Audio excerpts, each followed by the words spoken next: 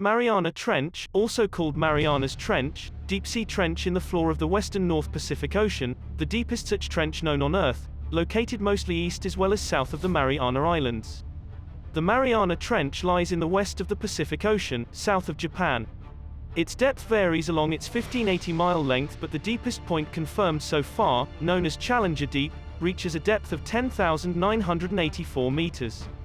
To put that in context, you could submerge Mount Everest and the summit would still be 2 kilometers underwater. Its depth is roughly the same distance that a commercial airliner cruises at above the ground.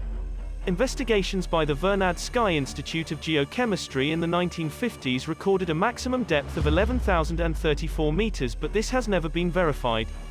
In fact, nobody knows for sure how deep the deepest part of the trench is, as no comprehensive survey has ever been conducted. In many ways we know more about the surface of our moon than we do the extreme depths of our oceans. More people have walked on the moon than have reached the bottom of the Mariana Trench, more on which later. How was the Mariana Trench formed? The trench is the result of two tectonic plates colliding and one subducting under the other.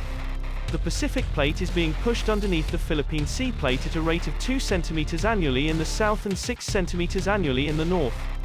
Sometimes ocean trenches are gradually filled with muddy sediment from rivers, but as the Mariana Trench is far from any coastline, it has remained relatively empty and maintains its depth. It also has dense rock which weighs down the tectonic plates. What is at the bottom of the Mariana Trench? At the bottom of the Mariana Trench the pressure exceeds 1,000 atmospheres, which is enough to crush all but the most robust submersibles. It would kill an unprotected human instantly. The temperature is between 1 and 4 degrees Celsius. Swiss oceanographer Jacques Piccard said of his dive in 1960 that the bottom was a waste of snuff-colored ooze. Surprisingly, given these hostile conditions, there is life at the bottom. Piccard saw a flat fish around a foot long on his descent, noting that the monster of steel, that was surviving enormous pressures, had eyes despite the perpetual darkness of its habitat. Since then many species have been observed, including tiny organisms living in the seabed, large single-celled amoebas measuring more than 10 centimeters across. Sadly, what can also be found at the bottom is rubbish. Scientists have found high levels of toxic pollutants in the area and plastic bags have been found on the seabed. A new shrimp-like species found in the trench was discovered to have ingested microplastics and was given the name Eurydhanes plasticus to highlight the problem.